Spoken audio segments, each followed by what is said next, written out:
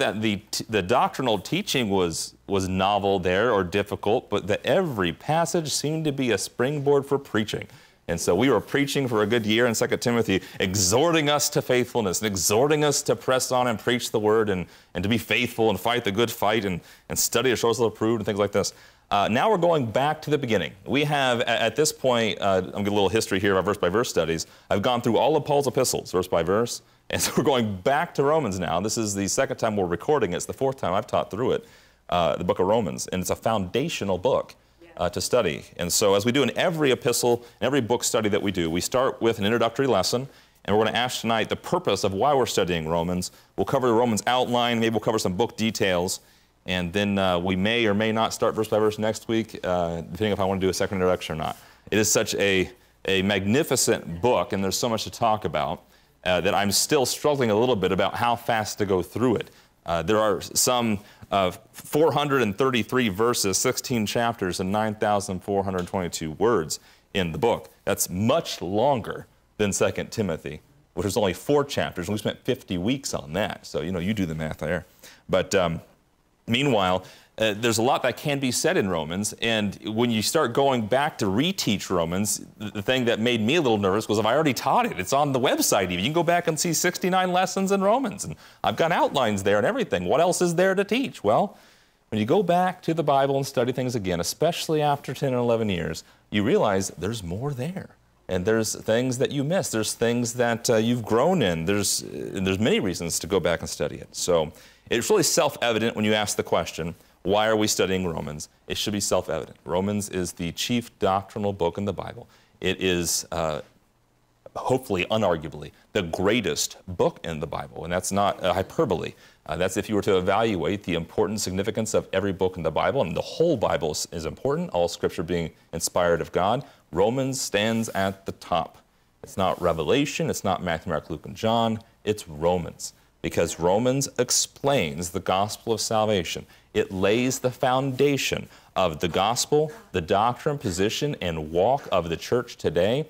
Much like Scofield said in his notes in Ephesians 3, in his Bible 100 years ago or so, he said the doctrine, walk, and position for the church are found in Paul's epistles alone. And you can't help but read that. He wrote that in Ephesians in his notes. But to think, well, you know what? Romans is really the cause of that. Because you take Romans out of your Bible, and you're missing a lot. Okay, you're missing a lot of foundational doctrine and understanding of what Christ did for your salvation, who you are in Christ, how do you walk after the Spirit, all that gone. What happened to Israel? Gone. Practical instructions and behavior and that define your service, reasonable service, gone. And so you definitely, in the books of Ephesians and Philippians and Colossians and 2 Timothy, you find the high fruit, and you find things that are high spiritual understandings. But in Romans, you have a foundation. Without that, you cannot grow. It is the seed from which we grow in the Christian life. So it's so important. And so why are we studying Romans? Well, because it's been too long, way too long. It's been 11 years since we've been in the book, and now we're returning. And repetition is a good thing. It's a good thing because there's new people. I remember teaching Romans before, and there's new people. My wife being one of them. There's new people to hear the book study. There's new ministries out there. There's new ministers who, going back again to established churches, establish their Bible studies, need to hear this material. There's growth that we've gone through. If you've been here that long, we've grown. And so you come back and see it with eyes of growth, and you say, wow, there's even more, because the Bible is endless like that. It's not that you read it once and say, that's it. Since it's the Word of God, it's living and powerful, and it teaches and grows you. You come back to it, and there's still more there to teach and grow you. And so it really is an endless supply of edification. There's also new heresies, which aren't new really, but they keep coming back up, and new things that are different than before. So one way that we're going to see you deal with wrong doctrine and heresies is go back to the foundation. That's always how you do it. Heresies are created in the fringe and in the dark corners of things.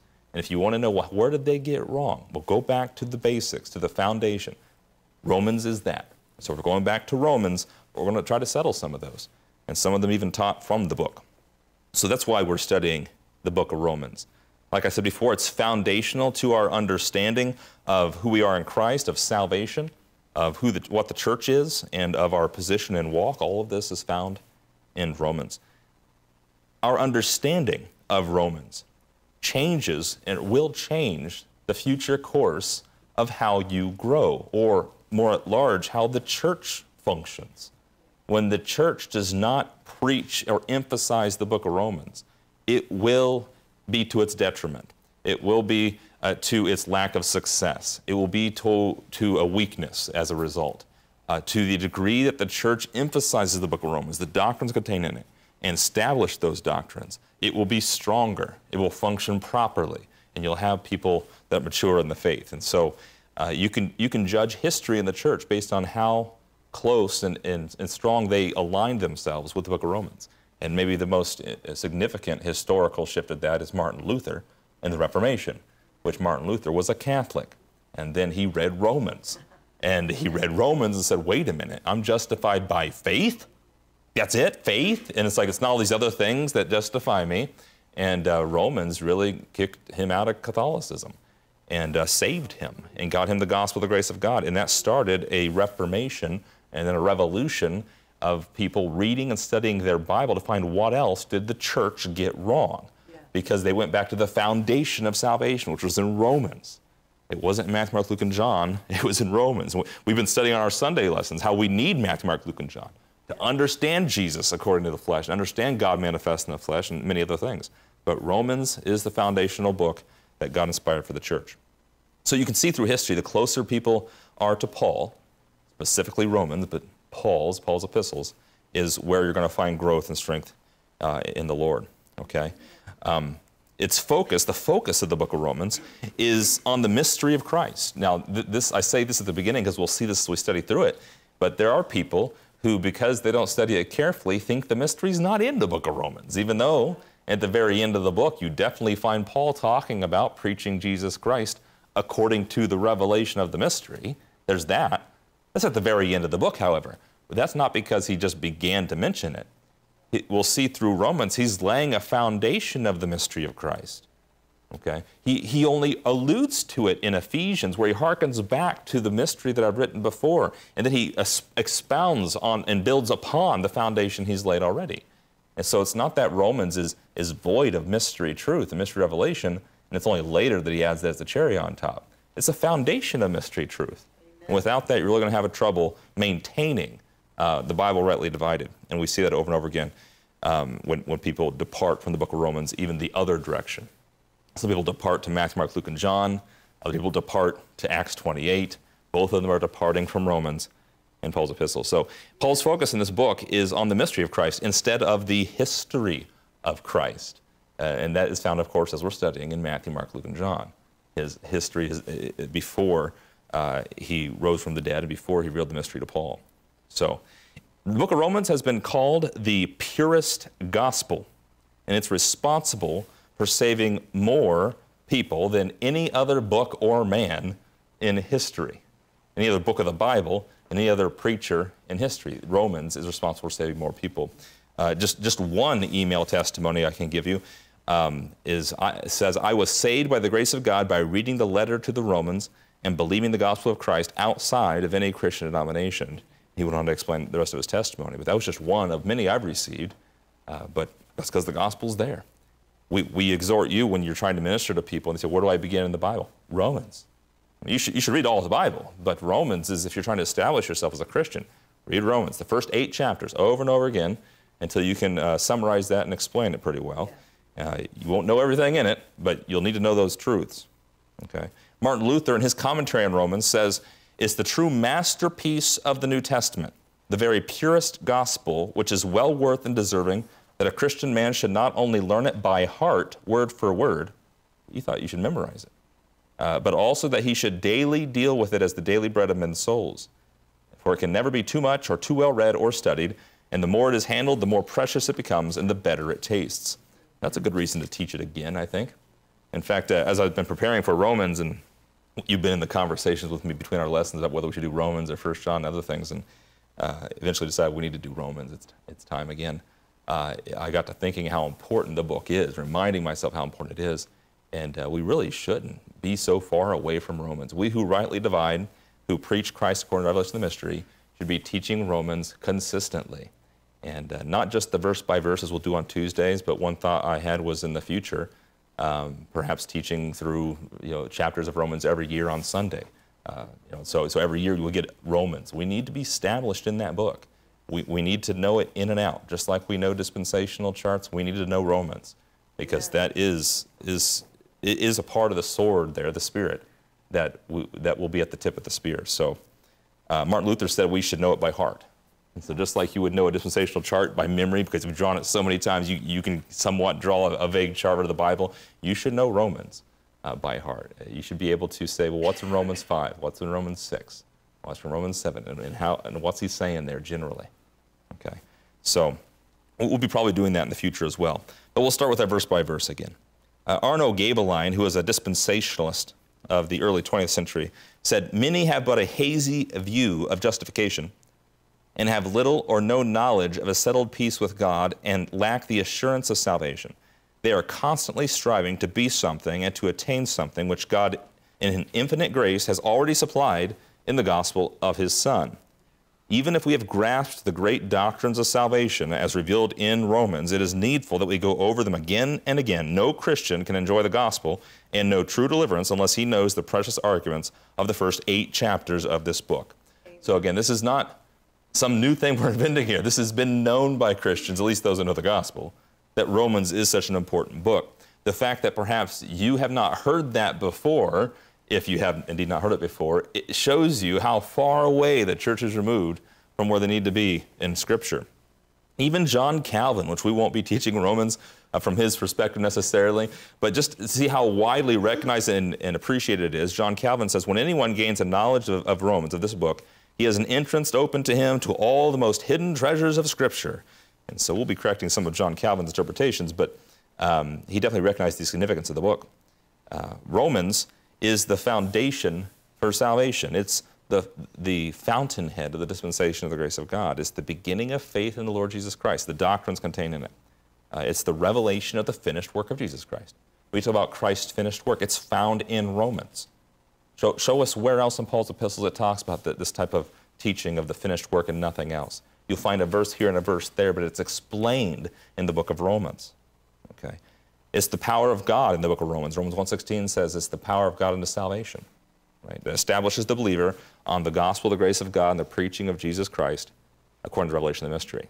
And so it's very odd then that before he became president in 2008, then candidate Barack Obama, in defending same-sex civil unions, he said, if people find that controversial, then I would just refer them to the Sermon on the Mount, which I think is, in my mind, for my faith, more central than an obscure passage in Romans, which he refers then to a passage in Romans which condemns homosexuality in Romans chapter 1, and he said, well, that's an obscure book. Go to Matthew, Mark, Luke, and John. That's the central message of Christianity. Now, he's not a great theologian, a law professor, but not a theologian. But again, it shows you just culturally, people accepted not the homosexual argument, but the idea that, oh, yeah, okay, I guess Romans is obscure. Who's heard of that? We've heard of the Lord's Prayer. We've heard of the Great Commission. We've heard of him feeding the thousands and walking on the water. We've heard that.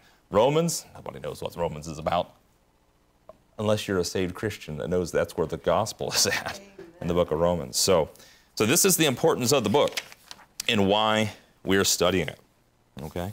So let's start with an outline.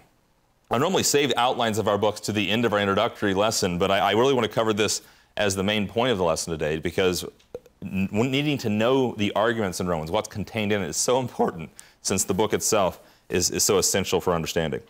Romans is very neatly divided, and again, this is not much argued or disputed, between 3 main sections. It's chapters 1 through 8, and then 9 through 11, and then chapters 12 through 16. And again, this is very easy to understand, which even adds to the importance of the book.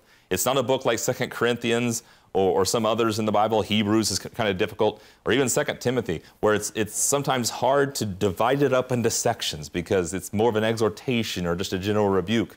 Romans is a doctrinal treatise establishing the teachings of the church.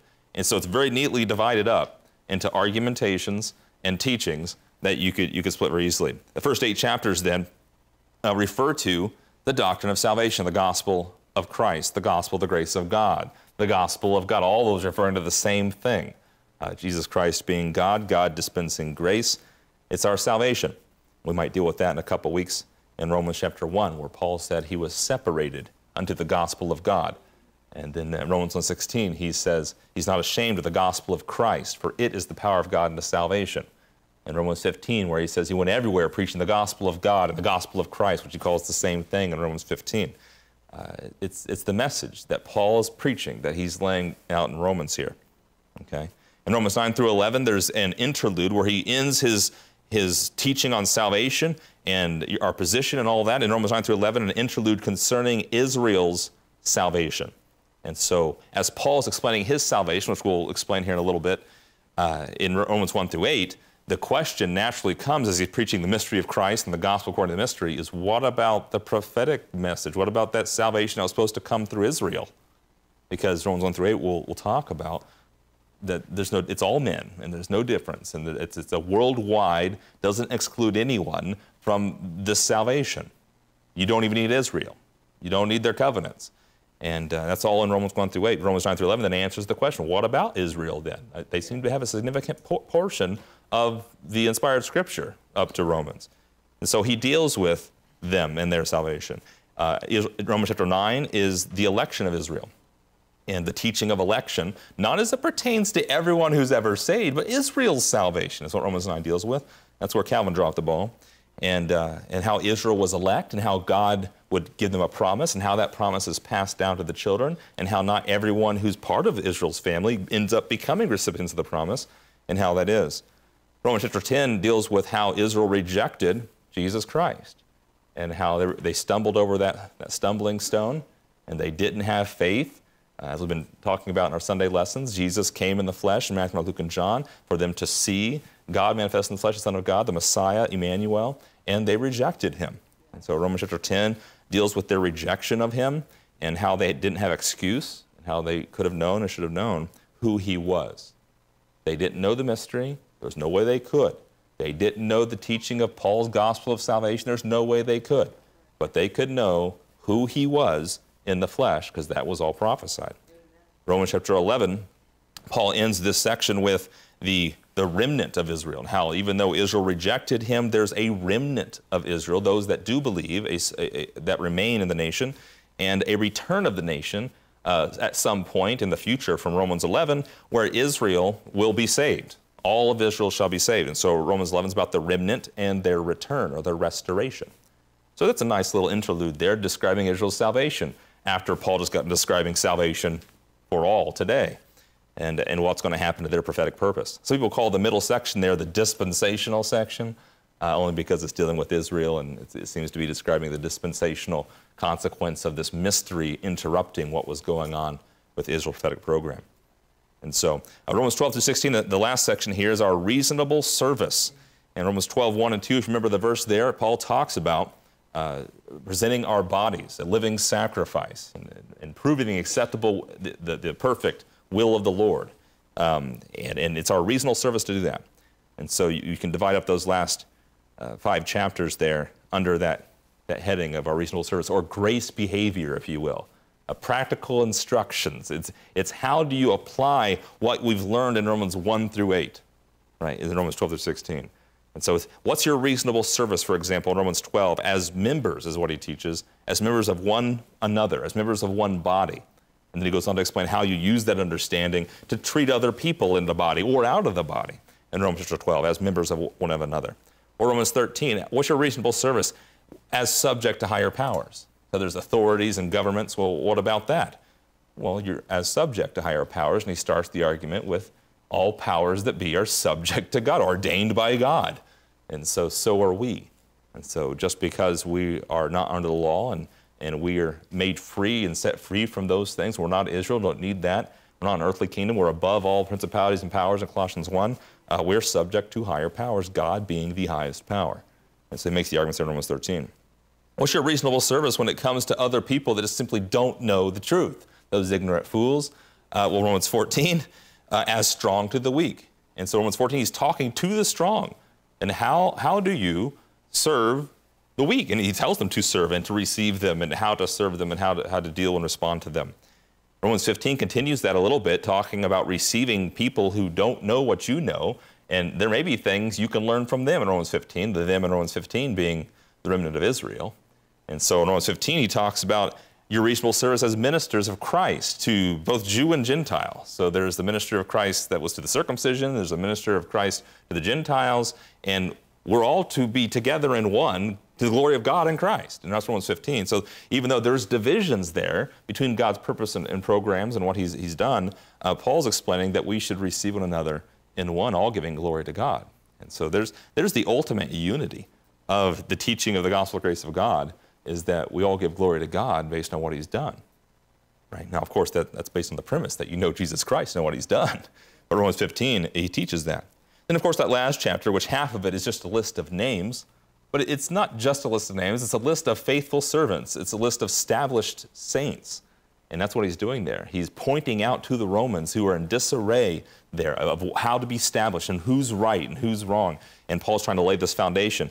He says, well, here's some people that you should greet and you should acknowledge, and maybe you should go to their church. And he mentions those in Romans 16 as established servants of the Lord. So you can see here, after understanding the first 8 chapters of doctrine and then understanding how God was not lying about Israel and how he's going to fulfill their promises, Romans 12 through 16, you then know your reasonable service as members of one another, as subject to higher powers and government authorities, as strong to the weak, as ministers of Christ to all, and as established servants of the Lord. And so you can see in Romans here the seed of what will end up growing into, like, say, the epistle of 2 Timothy, which is all about established servants of the Lord, right? 2 Timothy was to Timothy, this established servant, a faithful workman, and trying to exhort him to continue that work. Well, that's way over in Romans 16, right? You know, Timothy already knew Romans 1 through 8, 9 through 11. He knew that, you know, so he was one of those established saints that he would write about. And you see the book of Ephesians, when you read Romans 5, 6, 7, and 8, you see the doctrines in there. You go to the Ephesians and say, well, there's so much greater mystery truths in Ephesians. Yes, but they were in seed form in Romans 5, 6, 7, and 8, and you can find them there. And so there's those sections. Now, I know I skipped Romans 1 through 8, and some of you are going, you skipped the best part of Romans. Well, yes and no. On the back of your outline here, I have that quote from A.C. Gaebelein that I just read about the first 8 chapters of the book. And I also have a list of about 10 different summaries of how you could split up those 8 chapters. It's all speaking of the same thing. So just different ways you can think about it. And so I want to draw up here for us the first 8 chapters of the book of Romans. And as I said before, the book of Romans can be divided up neatly into 3 sections. Romans 1 through 8, 9 through 11, 12 through 16. We've covered these 2 final sections, this part being about Israel's salvation, and this part being about our reasonable service, the application of our renewed mind. And in Romans 1 through 8, this first section, the most significant section in Romans, where the foundation bricks are actually laid down, is about your mind being renewed. It's about your salvation. It's about all these things, okay? Romans 1 through 3 could be said to be talking about the subject of how we're all under sin. Romans 1 through 3. And then you have 3 through 5. And then you have 6 through 8. I definitely didn't do that justice. You have 6 through 8. You have these 3 sections here. And 1 through 3, talking about how we're all under sin. That's the argument Paul makes.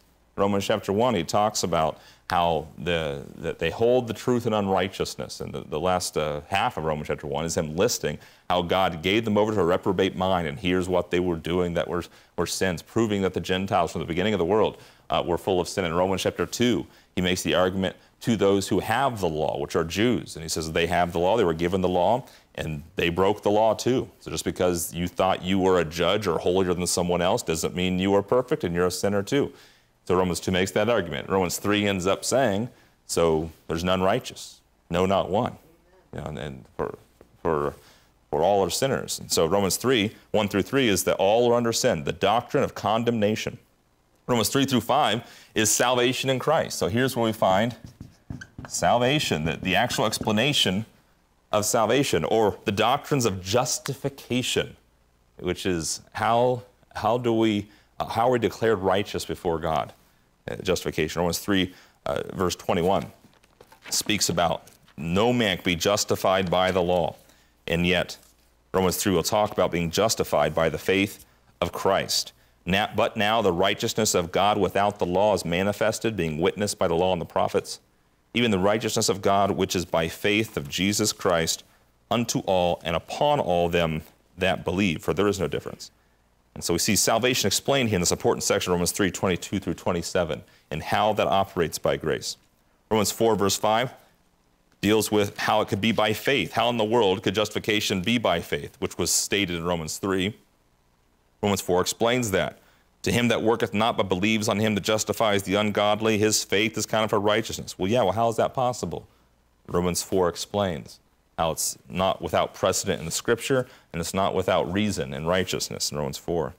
Romans 5, verse 1 concludes, therefore, this being the verse that Martin Luther anchored himself to, the argumentation, Romans 3, 4, and 5. Therefore, being justified by faith, we have peace with God through our Lord Jesus Christ. And so you see from Romans 3 to Romans 5 here, this teaching of the salvation in Christ, how you go from we're all sinners to we're justified freely by his grace through the redemption is in Christ Jesus, and justified by faith. Therefore, we have peace with God, Romans 5, verse 1. Which leaves the final section, Romans chapter 5 through 8, or Romans chapter 6 through 8, which deals with our identity. We've had seminars about this. Our identity with Christ, or the doctrine of sanctification, or you've heard us talk about your position in Christ, or who you are in Christ. Well, this is all in Romans 5 through 8, okay? Who you are in him, and how he identifies you, and how that's been changed. Romans 6, verse 4 says you've been baptized into Christ, and you've been crucified with him, you've been risen with him. Romans 6:23 says the wages of sin is death, but the gift of God is eternal life. You have a position, you have blessings and gifts granted to you by virtue of the fact that you are now something else. You are a member of his body, you're a son of God, you're all of these things. And this is all described in Romans 6, 7, and 8. Romans chapter 8, verse 9. Ye are not in the flesh, but in the Spirit, if so be that the Spirit of God dwell in you. Now, if any man have not the Spirit of Christ, he is none of his. And he goes on to describe this. He says later that you're heirs of God and joint heirs with Christ. Well, how do you know that the Spirit of God dwells in you? How do you know if you're Christ? Well, that's back here in Romans 3 through 5. You get saved, and suddenly, now it's talking about now who are you now that you're saved. Romans 6, 7, and 8. Okay, Romans chapter 8, verse 14. As many as are led by the Spirit of God, they are the sons of God. Well, how do I know I have the Spirit of God? Well, you're going back to Romans 3, 4, and 5 to figure out whether you're in Christ or not. Right? How do I know I got that? And so, all under sin, Romans 1 through 3, salvation from sin, 3, 4 through 5, and your identity, your position in Christ now, your sanctification in him. So on the back of your outline there, I have many other ways to explain these same three sections in Romans 1 through 8. Romans 1 through 3, Romans 3 through 5, and Romans 5 through 8. The first I might bring up here, just a different way to think about this part of the book of Romans, is similar to how we draw dispensational charts. He's not drawing a dispensational chart, but in one sense, he's going through the history of how God has been teaching humanity in the Bible. And that's what the Bible is. That's what we do when we draw dispensational charts. It's not simply, here's boring history and the random chronological events. God had a purpose from before the world began. And as he's doing things in history and revealing things through the prophets to humanity, he's teaching things. And so he teaches something through Adam and Eve. He teaches something through the promise given to Abraham. He teaches something by giving the law to Moses and creating the nation of Israel. And of course, Romans 3 explains that, by the law is the knowledge of sin. So he's teaching what sin is by giving that law and how we can't keep it. He teaches things by Christ coming in the flesh, and then his own people reject him. And then furthermore, in Revelation of the Mystery, he's teaching what his hidden wisdom was, what his purpose was from the beginning. And so as Paul writes this section of Romans, he's going through that. Romans 1, he even says, from the beginning of the world, from the foundation of the world, they were without excuse. And he talks about this. So he's starting back in Genesis, how there's things God was doing there that made men without excuse. And how do you know that? Because there's no Jews back there. There's no Israel back there. There's no law given from God back there. But they were still sinners. Romans 2, it's talking about people who have the law, Jews. He creates this nation of people, gives them the law. It's Exodus, Deuteronomy, and all that. And there's lessons that we can learn from knowing that back there. And he quotes prophecies. He quotes laws back there in Romans 2. Okay? Then in Romans 3, he concludes, quoting about 7 or 8 different prophecies from the Old Testament, talking about how people are wicked and sinners, right? As a conclusion to this teaching that all are sinners. And really what you could do, and again, this is just a summary and a generalization of these sections, is call this the Old Testament. That's what you could do. The lesson that you're learning here, that we're all sinners, is what you learn from learning the lessons of the Old Testament, right? Well, what do you call this then? 3 through 5, New Testament. You say, whoa, Justin, I know we rightly divide the Scripture. We're not under the New Testament, we're under the New Covenant. But what happens in the New Testament portion of your Bible? What did Jesus say he came to do in John chapter 3? To condemn the world? No, that was the Old Testament. He came to bring salvation, right? And salvation's in him. Now, was it yet known how he would do that? And that's part of that revelation of the mystery. But Jesus comes, Matthew, Mark, and John, and he's preaching salvation according to the kingdom. And then he dies for sins, which is a part of we know is a part of that salvation purpose. He raises from the dead in Matthew, Luke, and John, which we now know is part of that salvation purpose. And so this idea of Jesus being a sacrifice for sins, an atonement for sins, even the book of Hebrews talks about that, sacrifice and atonement for sins. Well, so does Paul in Romans chapter 3. In fact, we'll cover when we get there how some of the language Paul uses in Romans 3 sounds like he's talking to Jews or something. It's not that Paul doesn't have knowledge of the mystery. He's in fact using his knowledge of God's manifold wisdom and purpose from before the world began to communicate the lessons of the Scripture from the Old Testament to when Jesus came in the New Testament. And of course, he's arguing we're justified by faith as well. But so was Abraham, justified by faith, right? So Romans 4, he says, we know Abraham learned something about justification by faith, and David was imputed, didn't have his sins imputed to him. That's the same argument you'd make to a Jew in the New Testament, wouldn't you? You'd talk to a Jew who's struggling with the Old and New Testament, say, listen, Israel, okay, your own Scriptures teach that you can't be justified by the works of the law, you have to be justified by faith, and you need the Messiah and his sacrifice to pay for your sins. You need that. Isn't that New Testament argumentation? If you really understood Romans 3 through 5 and what Paul's doing in this way of looking at it, 2 Corinthians 3:6 is a whole lot easier, right? Right dividers have a big question about 2 Corinthians 3:6. Some of you didn't know what I'm talking about, some of you do. Where Paul says God has made us able ministers of the New Testament.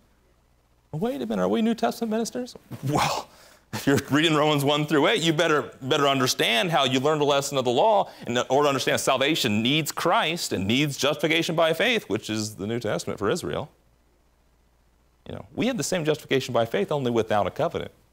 We don't have to be Israel to get it. And Paul explains that in Romans 4, 5, and 6. We're something else. Who are we exactly? Do you see this? The difference between the New Testament and us is that we are different people. Like he's made them Israel. He's made us what? That's Romans 5 through 8. When you want to know, well, who are we exactly? How is it that we're different than Israel? Romans 5 through 8 explains this. Okay? You're not under the law. You're not walking after the flesh. You're assertive righteousness by faith, baptized into Christ, not into a covenant. Right?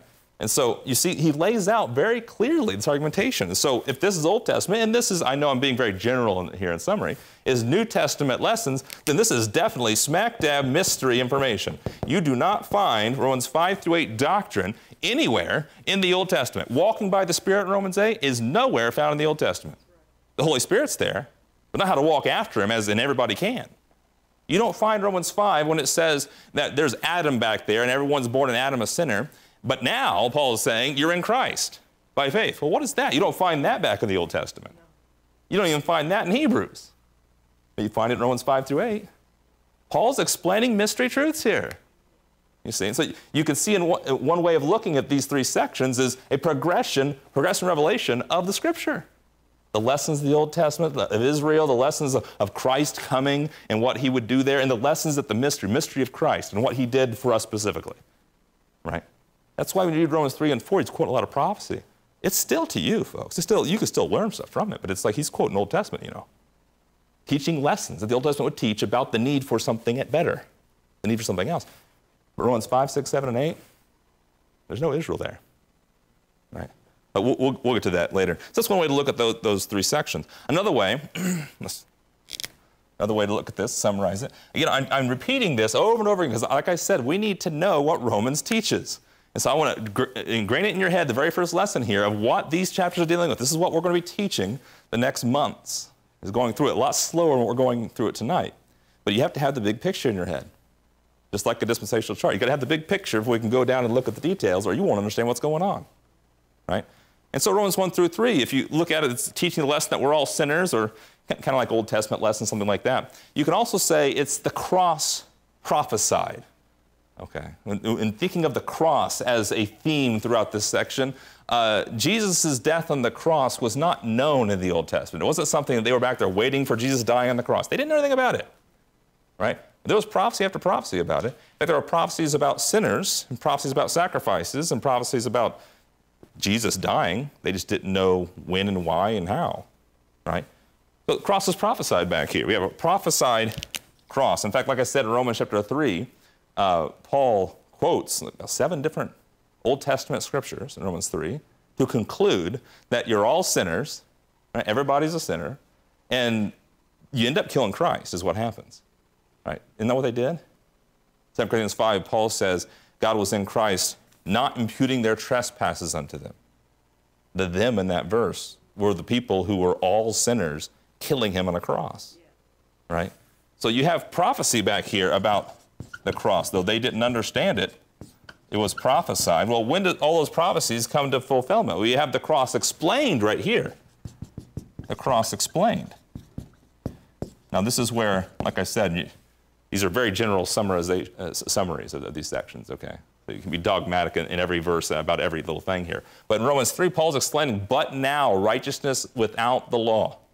And he goes on to explain how you get righteousness. Well, it's not by the law, not by the covenants, it's through the cross work of Christ. And so in this section, Romans 3 through 5, he's explaining the cross. Jesus also died for the New Testament, but he's explaining the cross according to the revelation of the mystery as we can now know it, right? If this is the prophecy of the cross and the need for it, and here is the cross explained after he did it, right, then what's Romans 5 through 8? It'd be the cross applied.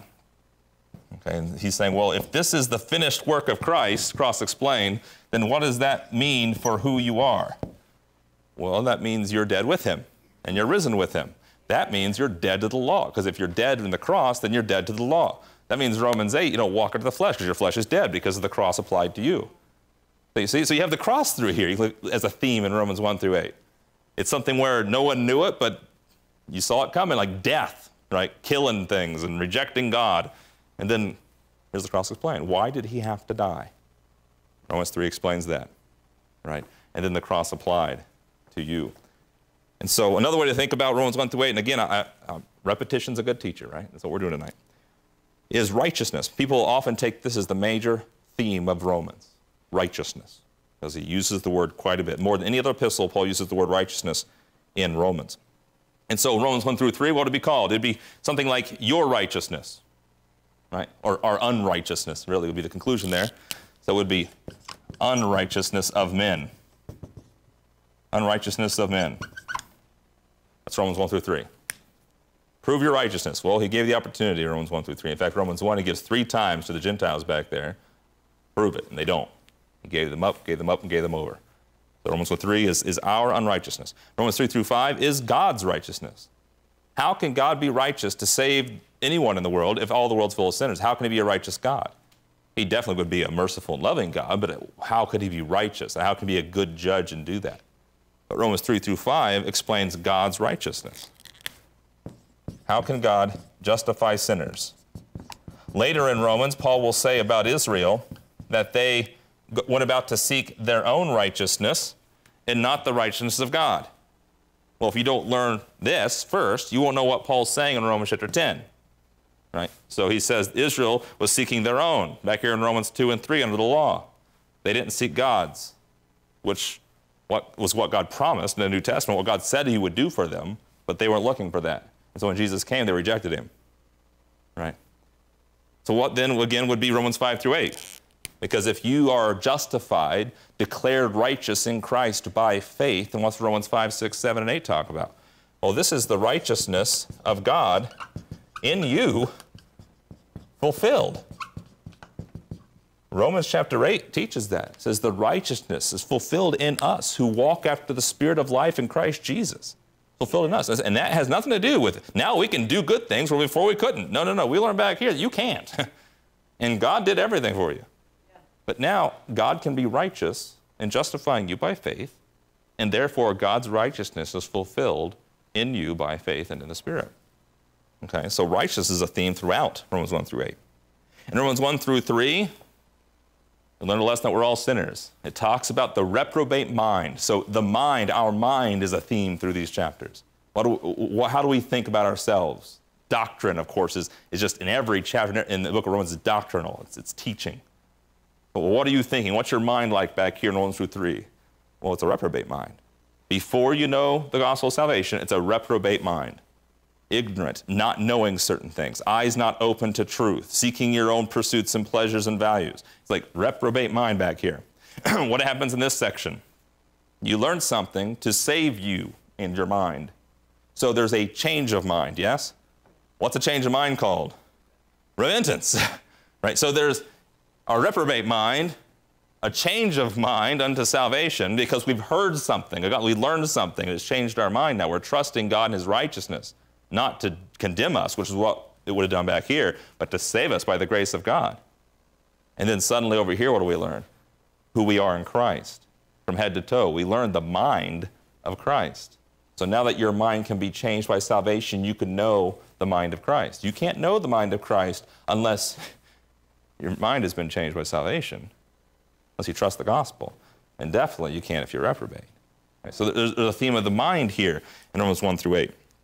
There's the theme of faith. Faith is throughout Romans, especially Romans 1 through 8. Okay? Romans 1 through 3 is, you could argue, faith without works. Now, I use that phrase intentionally because not only does it declare we're all sinners, but Paul actually quotes the same thing that James says in Romans chapter 2. Paul says it's not the hearers of the law, it's the doers. Paul says that in Romans 2.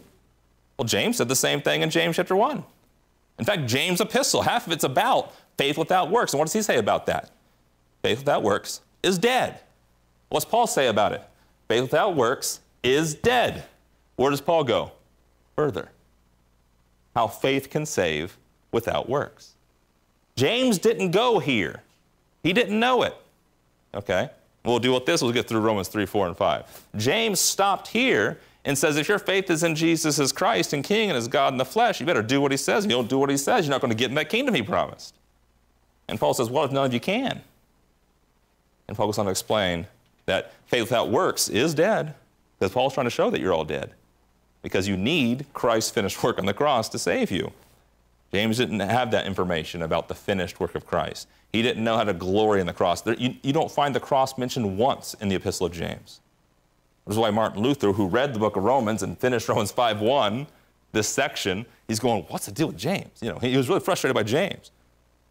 Because James is not arguing against Paul. He's actually arguing something that Paul starts with, and then Paul expands.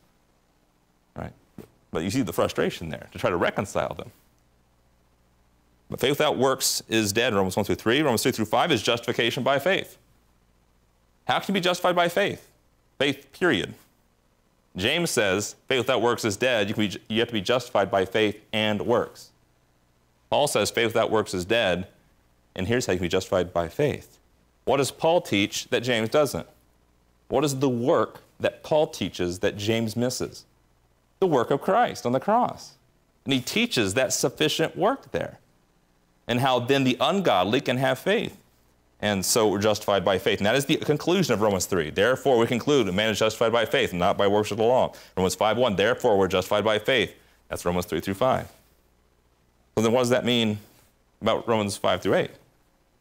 Romans 5 through 8 is talking about your position, your identity, your sanctification.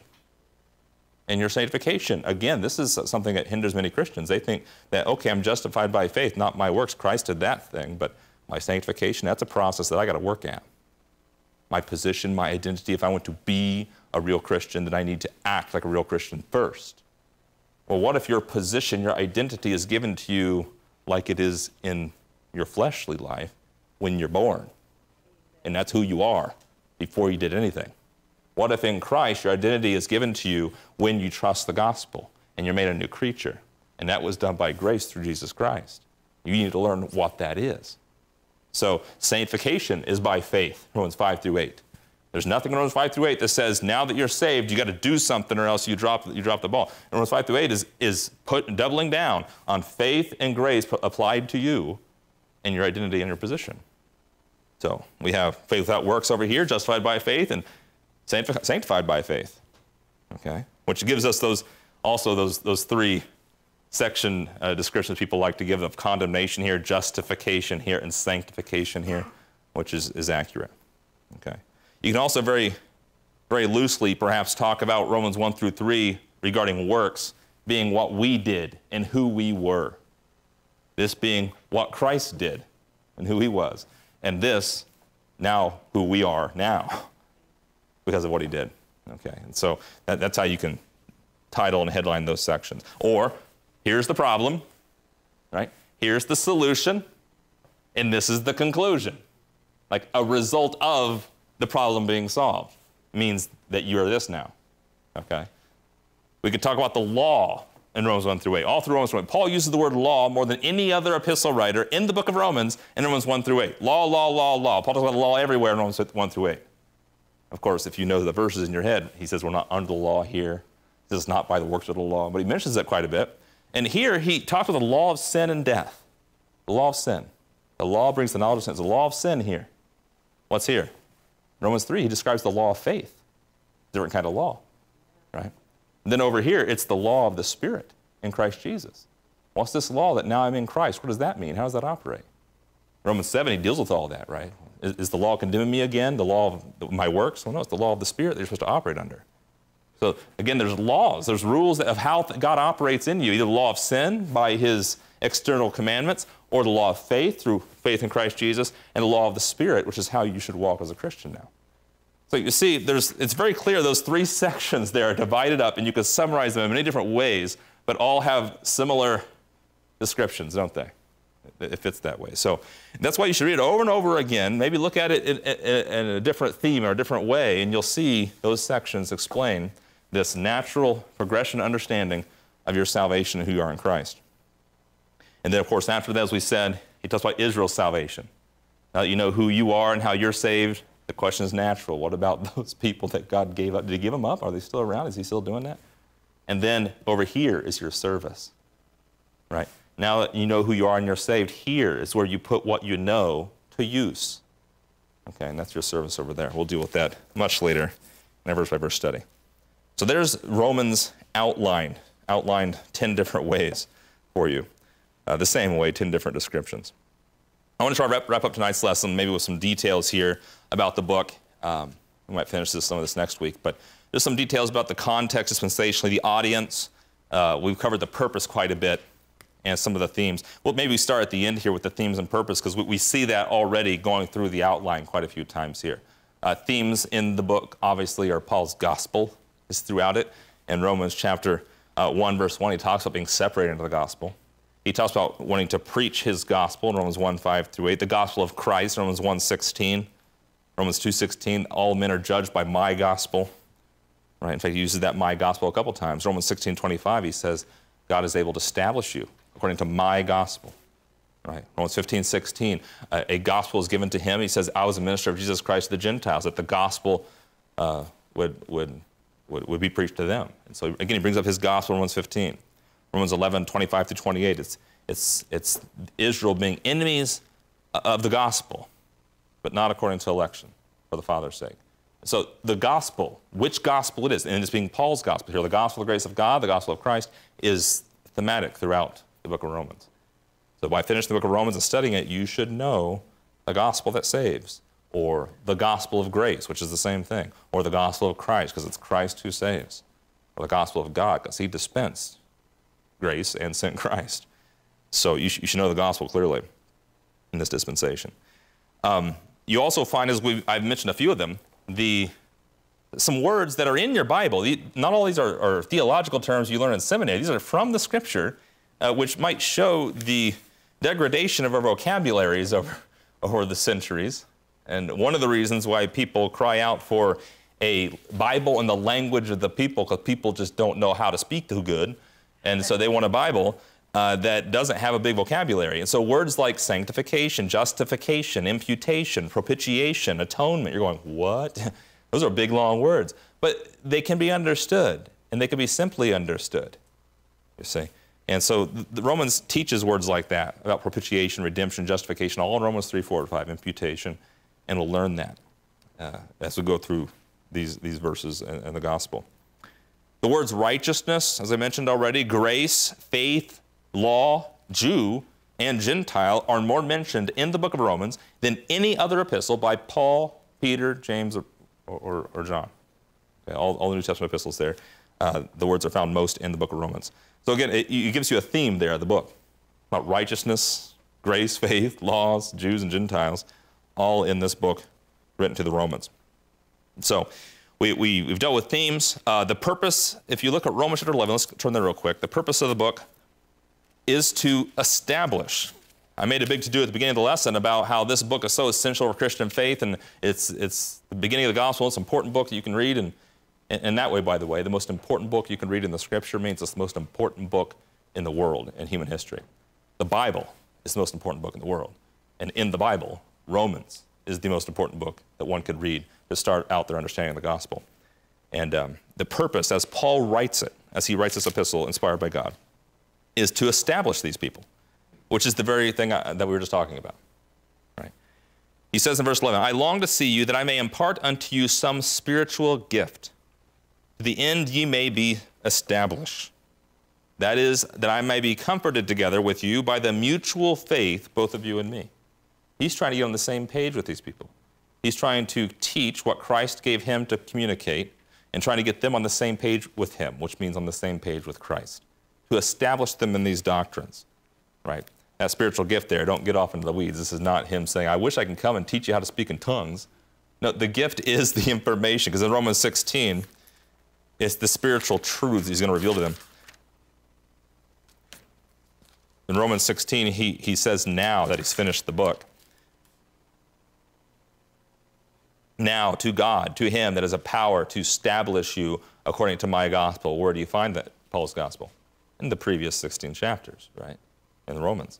And the preaching of Jesus Christ, according to the revelation of the mystery. Where do you find that? In the book of Romans, which was kept secret since the world began, but now is made manifest, particularly in the book of Romans. Okay? And by the scriptures of the prophets. You say, whoa. Well, what was in the scriptures of the prophets? According to the commandment of the everlasting God, made known to all nations for the obedience of faith. Paul talks about sending the gospel to Gentiles, which is exactly what God had purposed for Israel as well, to take salvation to the Gentiles. They just never did. So this is also found in the book of Romans, okay? So the point of him writing this epistle is to establish them in sound doctrine.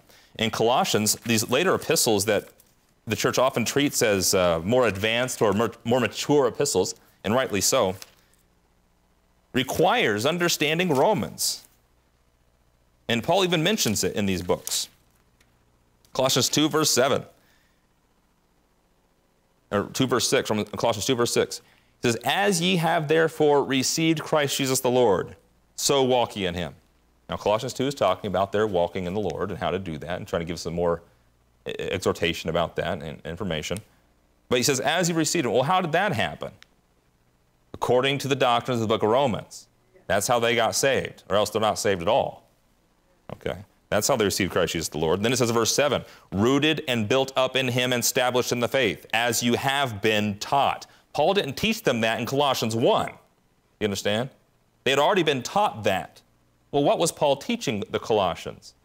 Or what did they hear that established them? Well, it was the same information that he writes to the Romans, which establishes them in the faith. And the Colossians already knew that. And so he's dealing with problems, objections, misapplications, misinformation, further information about what he's already written in Romans. If you don't have Romans, you're missing something when you read Colossians. Okay, look at Ephesians chapter 4. Romans is establishing. It's fitting that it's in the Bible first in Paul's epistles. It really is.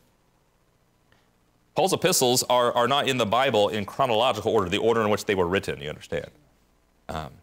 But there is an order, and you can figure that out a little bit on your own just by looking at it.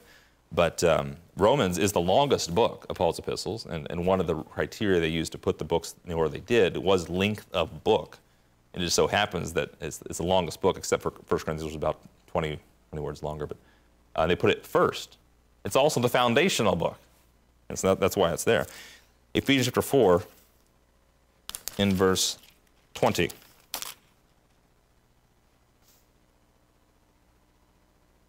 He says, but ye have not so learned Christ. He's talking about the Ephesians and how they should operate as the church, as members of the body of Christ one to another. and how they should not walk as the other Gentiles walk, but you have not so learned Christ. Well, when did they learn Christ exactly? You'd say, well, it had to be Ephesians 1, 2, and 3. Not the basic teachings of Christ. I mean, there are things in Ephesians 1, 2, and 3 you're learning. But you have not so learned Christ, he's talking about here, harkens back to the foundational teachings of the gospel of Christ. If so be you have heard him and have been taught by him as the truth is in Jesus. Now notice what he says here. Here's what Jesus taught you. Taught them, of course, through the doctrine revealed to Paul. Here's what he taught. That you put off, concerning the former conversation, the old man, which is corrupt, according to deceitful lusts. Where do you learn that we're all sinners and corrupt? Romans 1 through 3. Where do you learn to put off the former conversation because you're put on something else? In verse 23, you be renewed in the spirit of your mind. Where do you learn the teaching to be renewed in the spirit of your mind? You know, Romans 12 says, therefore, being renewed in the spirit of your mind. So that means he's already done it here. It's in Romans. So Ephesians 4, he's harkening back saying, you guys haven't learned Christ. Remember how you learned Christ? How we're all corrupt and you need to put off the old man, put on the new man. Romans 6, all throughout Romans 6 about the old man, new man. All right? You see, these doctrines are connected. Like he establishes and plants the seeds in Romans for us, and then we read in Ephesians, we can grow on it, you see. And then at verse 24, put ye on the new man, which after God is created in righteous and true holiness. That's Romans 6, 7, and 8 right there. Putting on the new man. So you get another summary of Romans 1 through 8. Here's an old man, right? Here's you putting off the old man and putting on a new man over here. And you're learning that. And what happens after you put on the new man? Verse 25, Ephesians 4. Wherefore, after putting off the old and putting on the new, which has to do with your mind being renewed, wherefore, now you've renewed your mind and put on the new man, then you can put away lying, speak every man the truth with his neighbor. You can actually do some things with it now, which tells you that putting on the new man is not your change of action, it's your change of mind. Amen. But just as Paul teaches in Romans 12 through 16, there's a reasonable service that results from you changing your mind. Ephesians 4, verse 24, wherefore, putting away. See? So in Ephesians and Colossians, these more advanced, mature epistles, some would say, are called that because they are dealing with issues that people have after they've already been established in Romans. That you take Galatians, say, what's the Galatian problem? Well, after they've received Jesus Christ by faith and grace, which is, by the way, what you learn in Romans, they think, now I'm made perfect by the law. So they got up through Romans 3, 4, and 5, and they dropped the ball at Romans 6, or Romans 7, really. The Corinthians, they had a Romans 6 issue. You've heard us talk like that sometimes. We look at the church in the Bible and ourselves thereby to say, well, where's our problem? Where's our foundational issue? Where do we get off track? And normally you can go back to Romans and figure that out. Maybe we don't think we're sinners. Well, that's a big problem. I mean, you can't even trust the gospel if you don't think that. Maybe we're questioning the resurrection. Well, wait a minute. You can't be saved unless you understand his death and resurrection here. Maybe we think it's faith and works. Well, we're stuck here again, you know. Maybe you think now you're saved by grace. You can do whatever you want. Well, that's a Romans 6 problem. Maybe you think now you're saved by grace and you need to do right, that the law is going to help you do so. Well, that's a Romans 7 issue. Maybe you think you don't need anything now you're saved by grace. Now you can just do it on your own. You won't have any struggle ever. You got a Romans 8 problem. You need to walk by the Spirit, because you're going to get a bump in the road and you're going to hit your face on the dirt, you know. So a lot of these problems that we have go back to the foundation of the doctrine that's taught in Romans. And the problems that the churches that he wrote to had and also that we have as Christians, okay? This is where when you see this connection, you see this application to us, even as we walk today, you can see how relevant the Scripture is. The Scripture, when rightly divided, to us today. Romans through Philemon and Paul's epistles deal with the doctrine, the walk, the struggles of Christians today in this dispensation. You go back to Matthew, Mark, Luke, and John, it does not resonate, folks. Maybe something you want, like you like to walk on water and make bread manifest out of nowhere, but it does not happen. Give us this day our daily bread.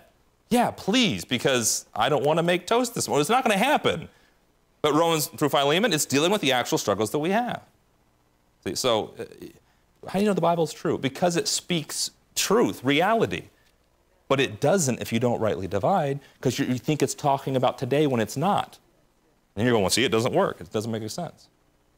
You've got to rightly divide the thing first. Romans is the establishment book for the church today. That's where we get our doctrine. Let's see if I can just wrap up a couple more things here. I did the purpose and the theme. We covered the outline. We need to talk briefly about the dispensational context, or when the book was written. Often when people introduce books in your Bible, sometimes maybe in your own Bible you have a little preface to the book, where the publishers have put in some details about when it was written and from where and things like that. And we can figure some of that stuff out from the Scripture. It's not too important, by the way, if I might remind you, the exact year that Romans was written. And I know that because that's not part of inspired Scripture. That's one reason I know. If it were that important that you know the year in which this epistle was written, then you'd have evidence in the Scripture to communicate to you when that was, okay? If your position, doctrinally or from the Bible, is dependent upon the year that a book was written, and the Bible doesn't declare the year, then you're on really shaky ground doctrinally. Maybe you got your foot on the wrong foundation, right? And so be careful of that. The Acts 28ers do that. Their whole position is defined on a time that is not defined in Scripture. It's not looking at the Bible chronologically that's a problem. They say, well, we're taking the epistles after Acts 28. Well, how do you know which ones those are? Some of them you can, with high degree of confidence, you could say so. Others, it's very ambiguous. You simply don't know, because it doesn't list. You say, well, aren't you doing the same thing? You call yourself mid-Acts. Isn't that a time position? Well, mid actually is very ambiguous, so it's not very exact. But really what we mean by that is it's when Paul got saved. And that is very clearly known in Scripture. When Christ appeared to Paul, when he got saved, when he wrote epistles, meaning after his ministry and salvation, you know very clearly. It was after Matthew, Mark, Luke, and John. It was after the 12 apostles that commissioned in Matthew 28. You know this.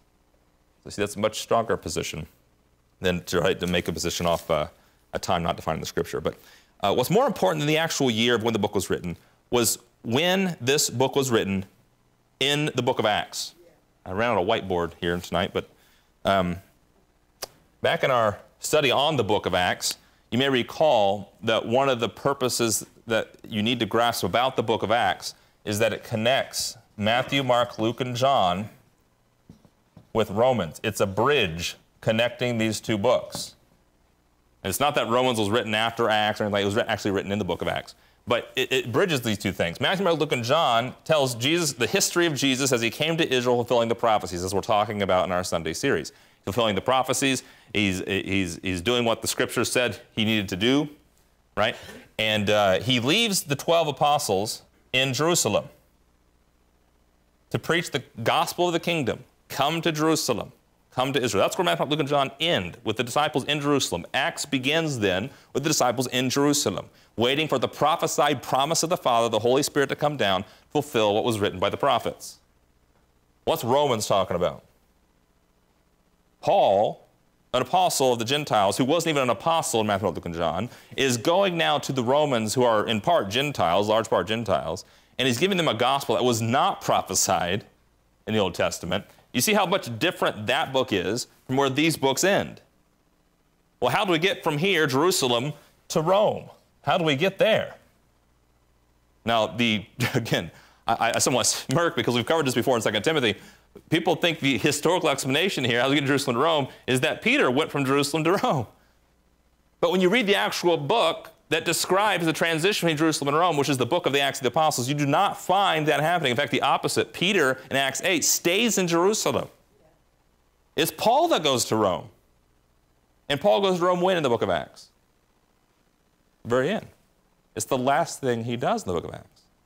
If you've read the book of the Acts of the Apostles, there's a lot of ministry about Peter and then Paul. And Paul doesn't get to Rome until the very end, Acts 28. He arrives in Rome finally. It's almost like the culmination in the book of Acts is Paul arriving in Rome. And when he arrives in Rome, it's not him going to Gentiles in Rome, it's him going to Jews in Rome. And he goes to Jews and said, will you guys believe this gospel I'm preaching? And they go, nope. This is my paraphrase. And that's where Paul says, well, that's it then. I guess salvation's going to the Gentiles. We're done with this. So it tells you the book of Acts is a story of how salvation left Jerusalem, went to Rome, left Israel, went to Gentiles. That's what Acts describes. What's more important than the year in which Romans was written, that epistle, is when in Acts it was written. It was written in Acts 2, for example. It'd be pretty close to Jerusalem. It wasn't. Paul wasn't even saved in Acts 2, right? Where was it written in Acts? Was it written after Acts 28? Was it written before? Okay, well, you can find this out. You find this out in verses like Acts 19:21. Look at Acts 19:21.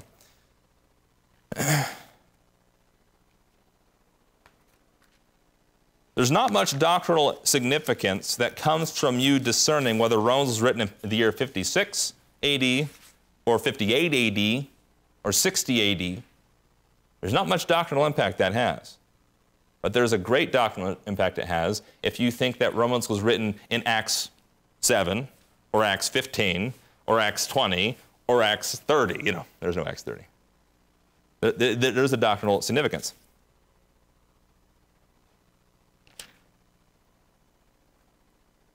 Acts 19, verse 21 is what we're at. He says, these things were ended, and after these things were ended, Paul purposed in the Spirit, when he had passed through Macedonia and Achaia, to go to Jerusalem, saying, after I've been there, I must also see Rome. This is the first time we find in the book of Acts, in his ministry here, that Paul says, I'm going to Rome. Because Paul didn't start his ministry near Rome, right? He didn't start it in Jerusalem either, by the way.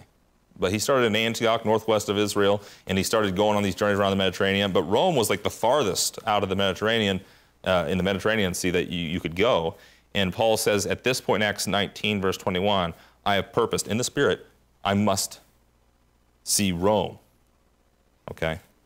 Now, there's no indication here in the book of Acts that Peter's already there.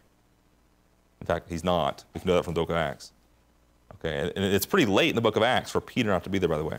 In Acts 19:21, he says, I don't need to go there. Now in verse 22, so he sent into Macedonia 2 of them that ministered unto him, Timotheus and Erastus, and he himself stayed in Asia for a season. And so Paul here is purposing to go to Rome. Now in Acts chapter 20, in verse 1, before he goes to Rome, he goes to Macedonia and Asia, which is where Ephesus is at. And he wants to go back to Rome by going back through Greece and Jerusalem.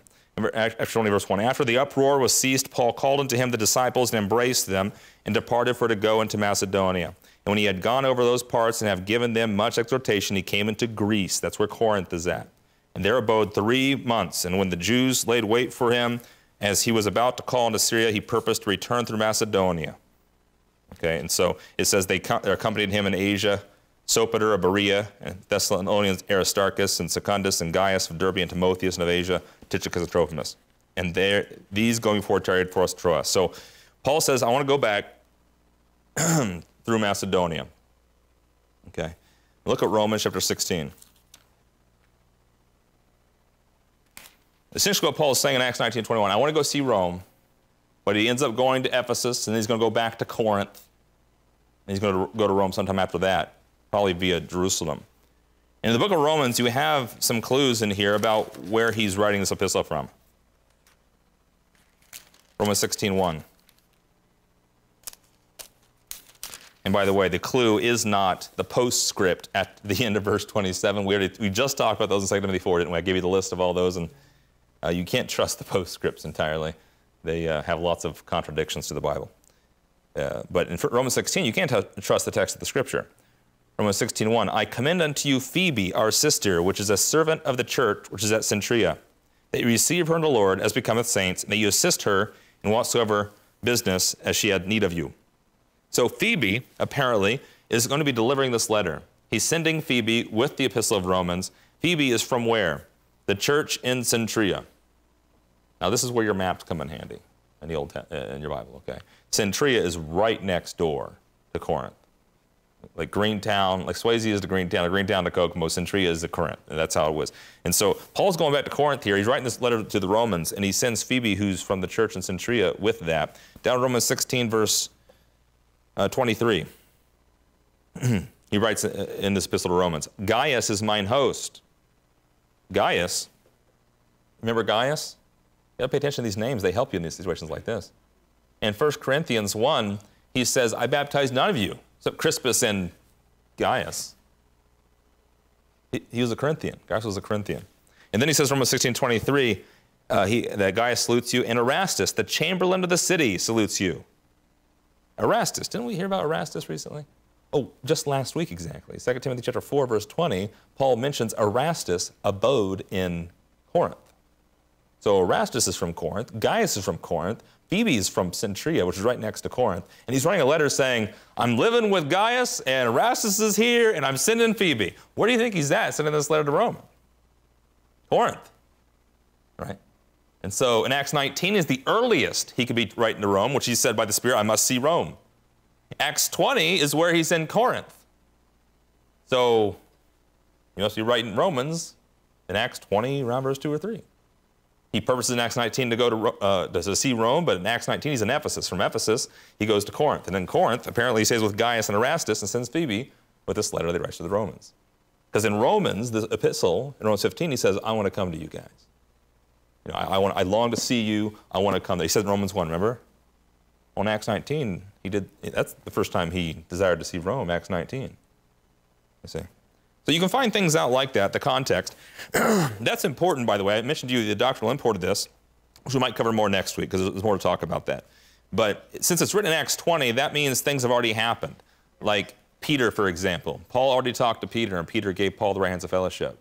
That already happened, right? That means Paul's already been teaching this gospel. The gospel he's written in this epistle, he's already been teaching in his ministry. This isn't the first time that he got it. He didn't get the revelation of this gospel this night, then he wrote the epistle. He's been teaching it everywhere he goes.